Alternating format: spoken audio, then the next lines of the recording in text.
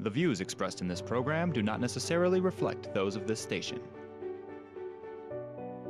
Welcome to Insights into Northeast Michigan, a WBKB News public affairs program.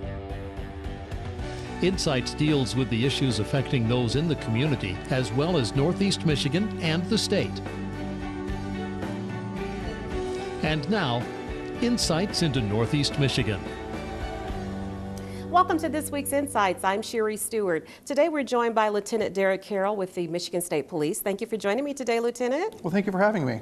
And you know, with January being recognized as National Slavery and Human Trafficking Prevention Month, we know that a lot of community stakeholders, including our law enforcement community, is stepping out and bringing greater awareness to this issue. It's a large issue in large cities as well as smaller towns like Alpena. Yes. Absolutely. So we're going to be talking about that today. I know before we went on, we were talking about this actually a crime that's happening a lot of time right under our nose and we don't even realize it. Yes, a lot of times with this human trafficking, it is a hidden crime. Yeah. It is right in front of us and we don't know it, and it's so important for people to be aware of this and look for signs of human trafficking. And a lot of times people think human smuggling and human trafficking are the same thing, where it's not. Right. Human smuggling is actually moving people from point to point. Okay. Human trafficking is, like you said, and I appreciate that the word you use, slavery. It is the modern day slavery of servitude, forced servitude, labor, or acts of prostitution against someone's will. It is such a devastating crime for people that are actually rescued from that type of situation. Tell us, what are some of the signs that people could be looking for that you don't even realize is possibly happening even in maybe your own neighborhood? Well, one thing to look for is if you see someone in the neighborhood, maybe you're not familiar with them and they don't get out much. Are they being controlled? Is their movements being controlled? People from overseas who come here who are victims, a lot of times the perpetrators will take their documentation, so they have no means of escape, no identification, they feel trapped, and they will restrict their movement. So if all of a sudden you see someone in an area or neighborhood, a home, and they're not free to come and go as they please, or people are bringing them things, food or such, or a lot of people at one residence, that's another sign of forced servitude or labor too. You could have a lot of people in one residence that just doesn't seem to fit. Now, is there one certain population that's more susceptible? Is it our youth? Is it seniors? Who is more susceptible to being unfortunately caught up in something like this? Statistics show most victims of human trafficking are women and children, young children. So that's really the set, but there's different areas too. There's actually 3 areas of human trafficking we look at or recognize when we're reporting this. One of them is, of course, servitude, and that would be your maid services, cooks, dishwashers, such as that. Then you have forced labor or laborers at the construction sites, and the other one is prostitution. Yeah, that's just very devastating. Now, in terms of the state of Michigan, are there certain areas that you've seen a lot more of this happening? Are there certain cities or areas or towns? There is, and the most reported areas are downstate, but oddly enough, and to my surprise when I checked the statistics, Mackinac Island ranks number 6 for reports of human trafficking. Now, it doesn't mean they're confirmed cases, but are actually calls to the hotline so people can look into it and the proper authorities can check it out. That is very surprising, extremely surprising, because when you think of Mackinac, you think of just tourists and just having a great time. You certainly don't think about something as devastating and traumatic as something like human trafficking. No, and in 2018, the Michigan State Police, we did a sting in northern Michigan. Wow. The prostitution sting. We had an undercover female trooper, and we arrested 35 Johns. We had 35 convictions, successful convictions. And there's a nexus there, because just this month, we had a woman brought up from downstate who was a victim of human trafficking, and she was forced into servitude and prostitution just in northern Michigan. So there is a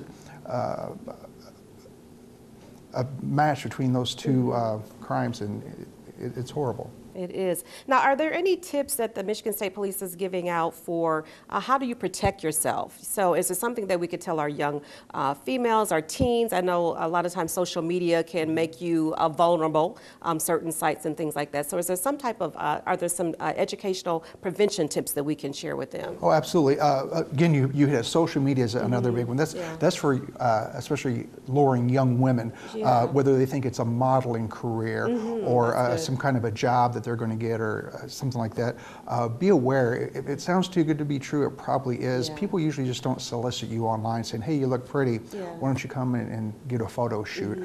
And they get lured in that way. A lot of times it's maybe drugs. It'll start in that avenue, and then to support a habit, they'll take advantage of that, the dealers, and force the women into prostitution by getting them hooked on drugs in that way. So those are just two of the areas. And then we also have Truckers Against Trafficking that started up here recently, and they are training truckers across the nation to identify victims of human trafficking and call hotlines so they can report these at rest areas and restaurants and places that they see it at. Yeah, I saw that. I think I saw a press release not too long ago about having our truckers even get involved too, because being on the road, they see a lot of things, I'm sure. Yeah, and really the public are our eyes and ears for this. Yeah. But like I said, it's a hidden crime, and we don't always see it just out on patrol or going to calls, but we do look for it when we go to certain calls. If we go to somewhere, we see signs that maybe there might be a lot of people living in one home or maybe one business where the employees aren't free to leave at all times. That's, those are signs of human trafficking. Okay. Now, if somebody believes that they are, susceptible to being human trafficked, they getting close to somehow being in that situation, what can they do? Is there a hotline? Should they call their local police? What are the steps that they can take if they feel as though they're in danger of being caught up in that crime? Yeah. The easiest thing to do is you don't have to memorize the number. Call 911. Okay. If you feel you're a victim, if you feel a perpetrator is after you, or you feel me, call 911. That's an emergency line. It's easy to remember. You can call it from anywhere and tell them where you're at and what help you need, and we'll get the officers there. Excellent. Now, lastly, are there any more times of the year that you see that people are more susceptible? Are you seeing a spike in this, maybe in the summer months or winter months, or is it just kind of fluid all throughout the year? I would say, just from knowing northern Michigan, probably you would see it more in the summertime because we don't have the population for the tourist industry all the time. Yeah, and so you're going to have, agriculture, that could be another one. And I'm not saying all migrant workers come here are victims of human trafficking, but there could be. There's an area right there, hotels and motels with maids and service industry there. That's just probably one of the bigger times for us. And again, I think that's why you probably get more calls on Mackinac Island, is because people see that and they're like, okay, we got a lot of people here, maybe this person doesn't look right, and they'll make a call. Like I said, it doesn't necessarily mean that proprietor was engaged in human trafficking, but that's where we get a lot of calls at that. That is really surprising. So I like that you say they don't have to memorize a certain number. We all know 911. So if you feel as though you feel threatened or you see something, we say see something, say something. Yes. So be proactive. And, absolutely. And watch your children, and certainly watch the time that you spend on social media. I know. And I also heard that sometimes walking through the malls, I've heard some stories that people have been approached by bad actors in the malls, so that's maybe perhaps another area. Oh yeah, I mean, anytime these perpetrators, these people, they will find where the people are that they're looking for, and a mall would be a great place for young women. You might try to get into a modeling or something like that, or like I said, a promise of a great job, and then lure them into whatever situation you want to get them in. Yeah, so lots of things to be aware of. So, Lieutenant, I want to thank you for joining me for this segment. It's been really informative about national slavery and human trafficking and what people can do if they see something, say something, and how to keep yourself safe. So there's more coming up on Insights right after this break.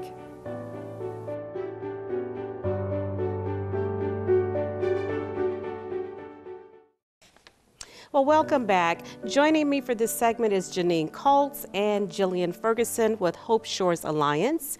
And we are talking now about Stalker Awareness Month. Okay, and there's a lot to talk about with that. I know in our earlier interview today, we were talking about human trafficking and sex trafficking, but this is a little bit different, somewhat related, a little bit different. So educate us about that. Sure.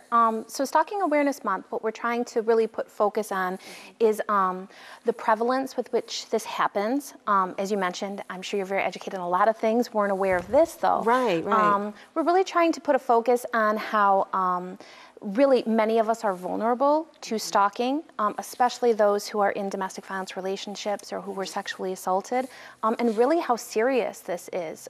It is a crime in all 50 states, including Michigan. and that there are remedies for folks who feel like they are being stalked at this time. And so when we were talking on camera, stalking is not what we may have thought it is. It's not the dark alley. It's a little bit more involved than that. So educate us a little bit on that. Yeah, the thing is with a lot of different types of violence, it doesn't just look like one thing, right? So we might have an image in our head of what stalking looks like via media or via posters we see, but it can look like a lot of different things. And it's difficult to say this is what stalking is, because we don't want to limit the definition in the sense, or if survivors feel like something isn't right, something probably isn't right, and we just need to trust them on that. But it can vary from the use of social media or text messages or calls, or I think the legal definition is 2 or more instances of unwanted contact that would cause a reasonable person to be fearful. But that can look like gifts showing up on your doorstep without permission, or somebody showing up at your work to surprise you, or it can look like a lot of different things. And that's where it becomes problematic, is that we can't define it. It's not something concrete, but it really just comes down to instinct. And if something isn't right, to access the resources and help available to you. Right, because if something just doesn't feel right. So in your work, are you working primarily with women that are become victims of being stalked by somebody? Yeah, I mean, this can honestly happen to children. I mean, this can, it's not restrictive to one gender. Okay. What we're really hopeful is that people don't think, well, I'm a woman, this is a man, this must be stalking. Right. I would say with domestic violence, sexual assault, stalking, so many survivors come to us and they're not saying, I am a victim. They're saying what Jillian was saying, something's not right. It's not as bad as some people. Nobody's hit me, there hasn't been a gun, so maybe it's not. I would say a lot of first interactions with Hope Shores Alliance is having a conversation and saying something doesn't feel right, but I'm not sure what. I'm not sure how to make this better. And we offer free confidential services and options. Regardless of gender. Yeah. Well, I like what you're doing. You're using social media to educate the public about that. You're doing something called Fact Friday, and I love that you've been doing that this entire month. So tell me a little bit more about that. Yeah, with all of our awareness months, we try to integrate education and educational piece into that. And so the Fact Friday is really just about making people aware that this is very real via statistics. Like, we don't want people just to care because there's big numbers, but the big numbers are there. So Fact Friday is really speaking to the dynamics of stalking and how many people are affected by it and what it can look like, and just the educational piece that we think is really important to help raise awareness around the issue. We're also doing a series, Let's Tech About It. Okay, I like that too. Yeah, I saw that. Yeah, we're focusing on how technology impacts stalking. So it's a 4-week series. We've already had the first week with our executive director, Val Williams, talking kind of what we did, like the blanket statement, here's what stalking is, and then getting a little bit more into Hope Shores Alliance services. I think on week 3, and we're talking about what remedies there are legally, civilly, those kinds of things. And then lastly, we'll have law enforcement able to give their perspective as well. So we're really excited. Yeah, and you're very busy. So tell me a little bit more about the services that you all provide. I know this is a major campaign that you're passionate about, the educating with the Fact Friday, but what else do you do at Hope Shores Alliance? Yeah, with any of our services, they're so survivor-led, right? So we have a long list of services that we provide regularly, but really we don't know what services will be offered to a survivor until they walk through our doors and tell us, this is what I'm looking for, this is where I need help and support, and we just work from an empowerment-based approach. And so Janine can kind of speak to some of the personal protection order help and the safety planning we can do. Yeah, what we try to do with everybody is find out what makes sense for them, which means looking at their schedule, what their needs are, what makes them feel safe, and very importantly too, looking at the abuse tactics that have been used against them. One of the things Jillian mentioned is a personal protection order that makes it so that a survivor can say, here are places that this stalker has no business going. And it's a civil order, a judge can sign it. It really does help law enforcement be able to go to a place before a catastrophic event has happened and be able to say, if you come back here, I'm going to arrest you. Or perhaps you violated this order, I'm going to arrest you now. Before I did this work, I genuinely thought, well, if there's a problem, law enforcement comes and they fix it, and not realizing limitations and that we don't want to live in a world where law enforcement's arresting everybody. They're peacekeepers. So it's a tool that helps everybody if it makes sense.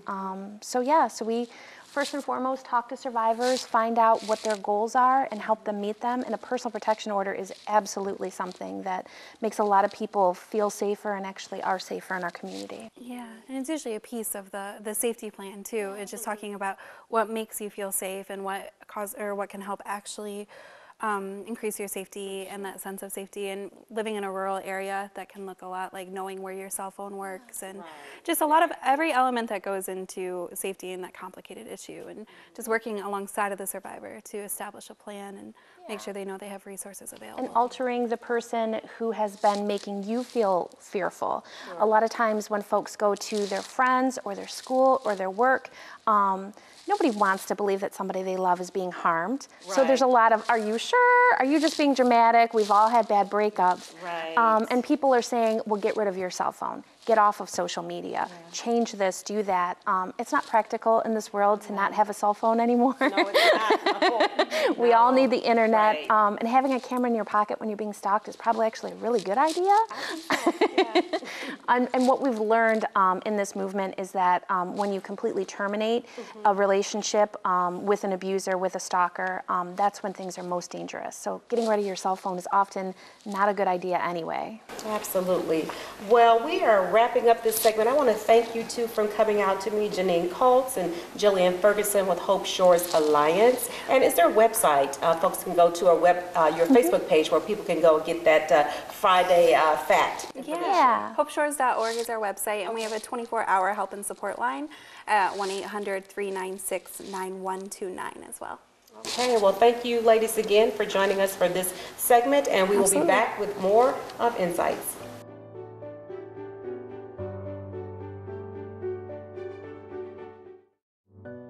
Well, welcome back to Insights. I'm Sherry Stewart, and joining me for our last segment here is Michelle Smith with the New Life Christian Fellowship. Thank you for joining me. It's my pleasure, Sherry. And we're continuing on with our conversation earlier in the episode. We were talking about human trafficking and Stalker Awareness Month, but we're going to close out this segment talking about how the faith-based community plays a part in helping people find wholeness after they, or if they have been victims of human or sex trafficking. And so what role do you play? I know you've been very active in the community providing prevention tips, awareness tips, but what exactly are you doing this calendar year? Well, this calendar year, we don't actually have anything scheduled at this time. There's some things in the works that haven't been confirmed yet, but we're looking at probably bringing a speaker back into our community again on that topic to provide continuing awareness and equipping for our community. And I know you've been heavily involved in the past with your organization, Woven. So tell me a little bit about how you help with this group in your church. Okay, Woven is the arm of our women's ministry arm at New Life Christian Fellowship. And our group is very, very active, and we became increasingly aware of human trafficking and just the seriousness of this whole issue in our country. Some of the statistics that were really shocking to us were that right now the average age of a young girl who's being human trafficked is 13 years of age. I know, I saw that. It's incredible. That's the average age. So it's the age level is dropping. So we just became aware of that, and we felt like we needed to do something proactive, not just for us, not just to help us be more aware, but to help our community be more aware. Absolutely, absolutely. So tell me a little bit more about that. So we have this statistic, 13 years old. That's just, it's even hard to process that. So, and I know that you have worked with women that have actually survived this horrific situation. Tell me how you have helped them find their life again, if you will. Okay, sure. Well, I've worked with women from all different walks of life and all different ages. But I found that sexual assault is very prevalent with women, even here in our own community. And one of the key things that I began to realize is that when a woman is assaulted or sexually abused, it really fractures everything about her as a person. It fractures her identity as a woman, her sexuality. Many times they just detach from their emotions. And so one of the key things that I've found is being able to help them connect with God, just being able to experience God's love and His mercy and His forgiveness, or His mercy and His empowering them to be able to forgive. That's a big thing. It's a hard thing. That has but to be a hard thing. It's tremendously hard, but I'm a nurse also by profession. And so in the medical profession, the studies are coming out showing that forgiveness is a key component for emotional healing. And so just being able to walk with women through that, through the trauma, helping them to be able to tell what they went through in a supportive, safe environment. I've just seen so many women make such a tremendous turnaround. And it's just been amazing to see that. That's incredible. Now, as you are in the medical field professionally, do you find that there is more openness to link the medical field with the faith-based community? I've been hearing a little bit more about that, actually. Yes, I think there is actually. It's very interesting. As I said, many times studies are actually showing that biblical principles are key for emotional, spiritual, physical health. It just, even for physical health, they're coming out and saying these things that the Bible says are actually very important. Such as forgiveness. Right, Yeah, 'cause right. it's empowering for you Exactly. to be able to forgive. It releases you from a prison. Yeah. An emotional prison. Absolutely. It really does. Absolutely. Let's talk a little bit more about WOVEN. I love the acronym, and that is for what? Women of Victory Experiencing Newness. Yes. So how long has this part of your how long has that ministry been active in your church? Oh, our women's ministry's probably been active about 20 years. Oh, you got a lot of history then. Yes, we Help do. it. It's really developed into a multi-generational ministry with women, young women, all different ages. I'm passionate about helping other women, really looking at different ways we can contribute to the community and help the community embrace women in a healthy way and support women. And I love the fact that you say it's multi-generational for the younger women to millennials, if you will, to learn from more seasoned women, and certainly with a topic like human trafficking, so that we know that our younger population, they spend a lot of time on social media, and we know that that's one of potentially, one of the open doors for becoming victimized, because sometimes people are a little bit naive about using some social media platforms. Right, it's absolutely a really serious concern.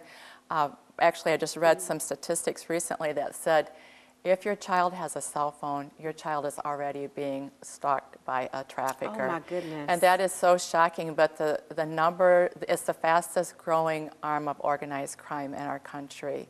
And so the number of stalkers that are out there, the number of predators that are out there, they're like just looking for vulnerable young people, and so children, and so parents really need to be aware. And I think that's a hard thing for parents to grasp. You don't want to think that it's here in our community or that it could affect your own family, but it isn't just in big cities. It's everywhere. Oh, absolutely. Yeah, it is. That's what we've been talking about throughout this whole episode, is that it is not just in the larger cities, as you say, the larger metropolitan areas, but in smaller communities like Alpena, beautiful Alpena, and you think that it wouldn't be, but it does exist. That's absolutely true. And it is a major, major problem. So, going forward with these statistics that we have, and 13 years old, that's still so hard to process. It is unbelievable, isn't it? It's gripping. It is just shocking. So what would you like to see happen, I guess, in the next couple years? Would you like to see more laws on the books to help people? What is that you would like to see as we try to help people find wholeness? That's a really good question. Yeah. I think education is really empowering, and that was one of the reasons why we brought the seminars into Alpena to educate our community, because what we found out is that many times it's happening right under your eyes, and you just do not recognize the signs of it. Exactly. And so I think education of our community to equip people to know what to do if they're suspicious, if they're concerned, just really continuing in that regard, and especially educating our children. And again, it's a topic that is very difficult to approach, but if we don't make our children aware, then they are extremely vulnerable and they won't recognize what might be happening through social media or even through friendships sometimes. Absolutely, absolutely. So I want to applaud you, your organization, the church, actually, New Life Christian Fellowship. Thank you for all that you're doing in the community. Thank you for joining me today, Michelle, for this segment to talk about what the church and your women's group is doing to help through this, this challenge that we have in all communities across the country. So that's been Insights for today. Thank you for watching. I'm Sherry Stewart. Insights into Northeast Michigan is produced by WBKB News. If you have any comments, suggestions, or topics you would like to see on a future show, please email WBKB News. This has been a production of Thunder Bay Broadcasting Corporation. All rights reserved.